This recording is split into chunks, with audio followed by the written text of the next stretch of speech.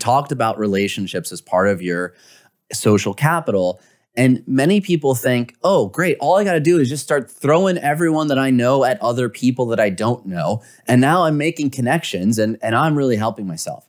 That's actually the wrong way to go about it. For many of the people that you're looking to connect with, they have their own mission that they're on. They have a lot on their plate. And a willy-nilly introduction of someone they don't know, even if you think that person could benefit them out of the blue, puts a lot of pressure on them.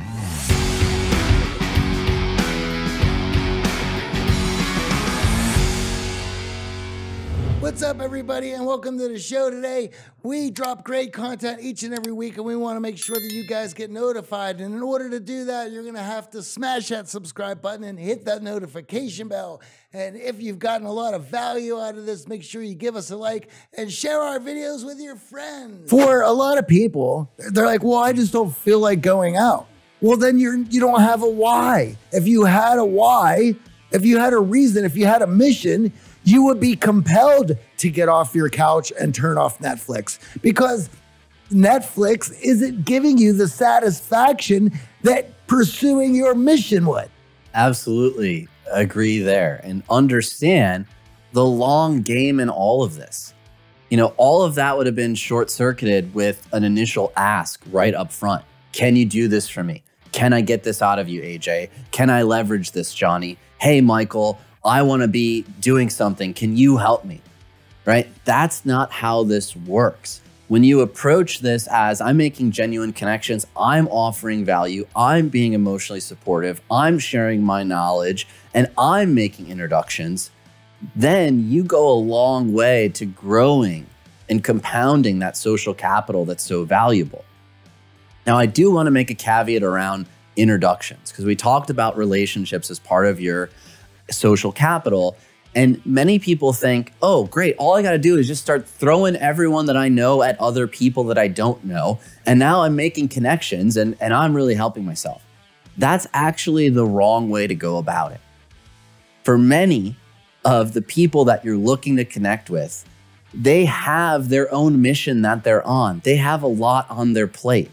And a willy-nilly introduction of someone they don't know, even if you think that person could benefit them out of the blue, puts a lot of pressure on them to not know what to say or do with this introduction, or maybe they don't even get the context from you of what the introduction is about, and it falls flat and it actually makes you look bad.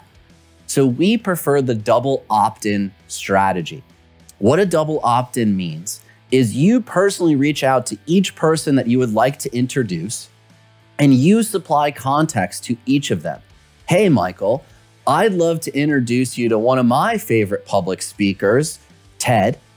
Ted is talking, he's an expert in these 3 areas, and he just gave a great TEDx talk on this. Would you be open to meeting him?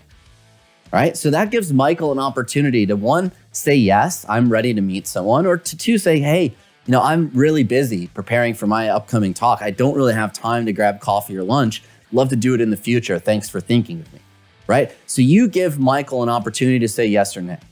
Then you go to Ted and you go, hey, Ted, my best friend Michael, he's an accomplished speaker. These are the 3 subjects he's speaking about on stage. And I saw you guys are going to the same event in 3 months. I'd love to throw an introduction your way. Would you be open to it? And now Ted can say, oh, you know what? I'm actually not going to be going to that event. I haven't let the organizers know that I'm not going to be attending. And I'm pretty slammed on this book that I'm writing, right? That double opt-in goes a long way to show that you value each person's time, you care about them, and you're not going to waste any of that valuable social capital that you have. What I find time and time again, and I get it, we're young, we're trying to show off that we have some connections, we're trying to help everyone. And we get this all the time. Hey, there's this guest that I want to introduce you to. I'm going to CC him. Hey, AJ, meet Tom. Okay, Tom, AJ, go do your thing. And I'm like, oh, I don't know who Tom is. I don't know what he talks about. Does he even know the podcast? And then all of a sudden, I'm on a call with Tom where neither of us know each other and we can't actually work together. And now we both feel like our time was wasted and we're going to blame you for that sloppiness in your introduction. So the double opt-in is the best strategy to be respectful of either party. And when you get a firm yes, they remember that connection even more. because you were so thoughtful in the way that you set it up.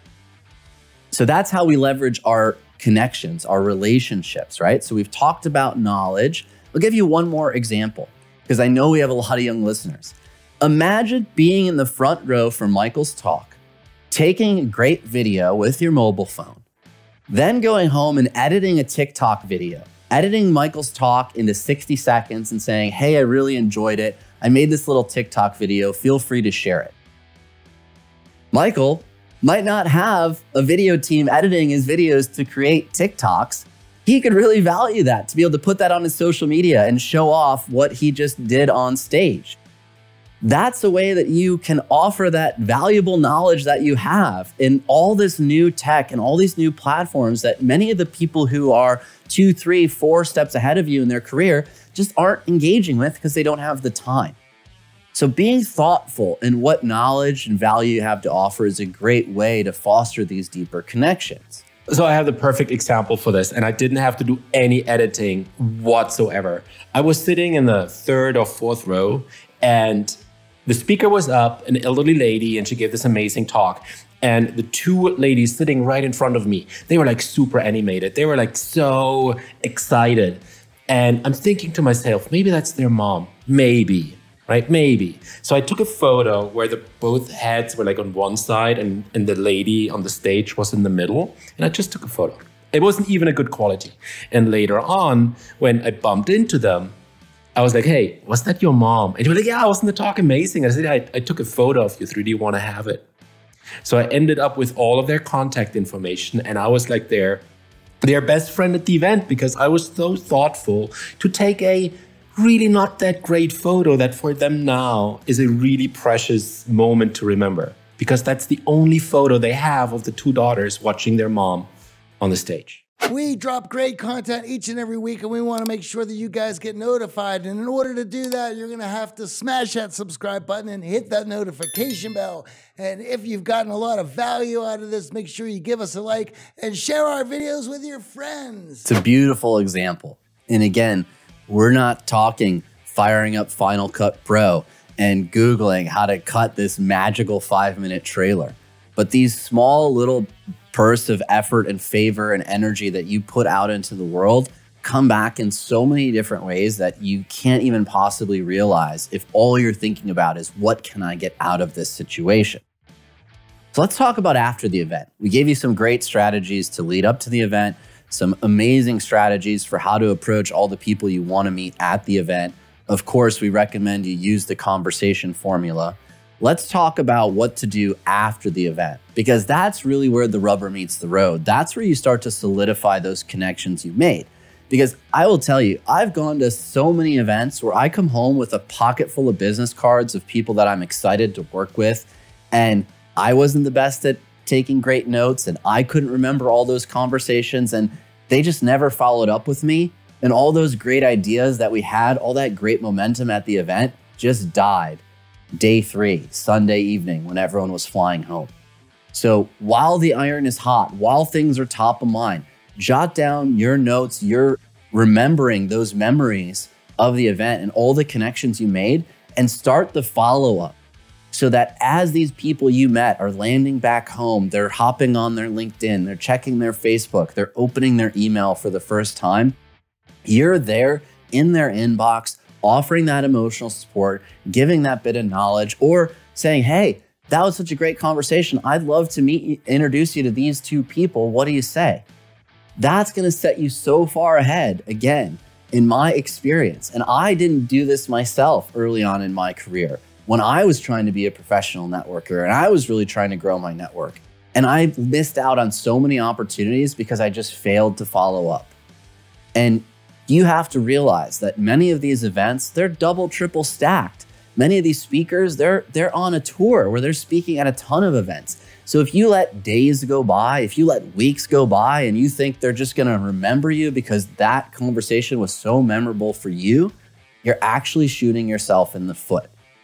So I would say I would not wait more than 24 hours after the end of the event to start the reach out and the follow-up and making sure that you're adding everyone on the platforms, Instagram, LinkedIn, Facebook, because let's be honest, many of us don't all engage in all of those platforms. Some of our podcast guests that we've had on have told me straight up, I don't check LinkedIn. Not a great place to connect with me. Some have said, hey, I'm only in my Instagram DMs. Others have said, I deleted Facebook. So you have to understand, putting those tentacles out on every single platform, reaching out to them on every single platform, whatever platform they accept you on, then starting the messaging is the best strategy you can have to start following up and enriching these connections you've made at that event. First and foremost, like, it's so important to reach out. Like, I can't emphasize how important it is to maybe block out half a day after the event, even before you go to the event, because that's how long it must take to reach out to all of them and just let them know, hey, it was nice to meet you. Like, my go-to follow-up would be, hey, it was so great to meet you at the conference. Happy to talk about X, Y, and Z, whatever it was. Wanted you to have my contact information as well. Have a good day, Michael. That's it. And whenever I give you, AJ or Johnny, my business card, and I say, hey, that was a really good idea. Will you get in touch with me? And you're like, yeah, of course, but I don't have any more business cards. Give me yours. I'll be in touch. And you don't, I will remember you guys. I will remember you at the next event that we had a really great idea that I can't remember anymore, that you had my business card and you didn't reach out. And the last, like, my favorite way, and this probably doesn't work for everyone, but my favorite way of following up is that whenever I have a good connection with someone at an event, I take a selfie with them. Not the, oh, let's do a duck face for Instagram or whatever, but more like, hey, let's do a selfie so we can remember this. And then I ask the other person to do a silly face. I might be like, hey, let's look like we're angry at each other. It's not the boring everyday fanboy selfie, but it's this, let's pretend we're both bank robbers at this event here, and we're going to, let's take a selfie together. And then we're laughing about the selfie, and that's what I'm sending them the next day. It's like, by the way, here's the silly selfie we took together. Now they remember my face, they have my email address, they have my contact information, and they share that funny moment that we had together as we're like posing like bank robbers for a selfie. And remember, if you took anything valuable from what was shared in conversation or from stage and you applied it in your life, that follow-up of the impact it's had on you, whether it's weeks or months later, is incredibly valuable to that speaker. So you send your initial message where you identify where you met them, what the conversation was. Maybe you include that silly selfie idea that Michael shared. And then 3 months later, after you put that little habit tactic into action, or you actually had a great conversation with someone they introduced you to and it turned into a project, or you've changed careers and now you're really excited to learn more about something, that's a great reason to reach back out to that person to maintain that connection, that loose tie.